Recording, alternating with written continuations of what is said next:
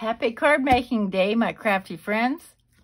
I just found out that with the October 2021 Sheetload sketch from Alicia of Call Me Crafty Owl, which kinds of cards I'm going to be making, because this uses 2 pieces of pattern paper, and I just did a haul where I had 2 pieces of pattern paper, and guess what I'm going to be using? That's right, my I Love Halloween by scrapbook.com.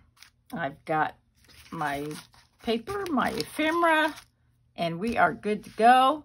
Stay tuned for my Creating Cards in 10 Minutes series using the Sheetload.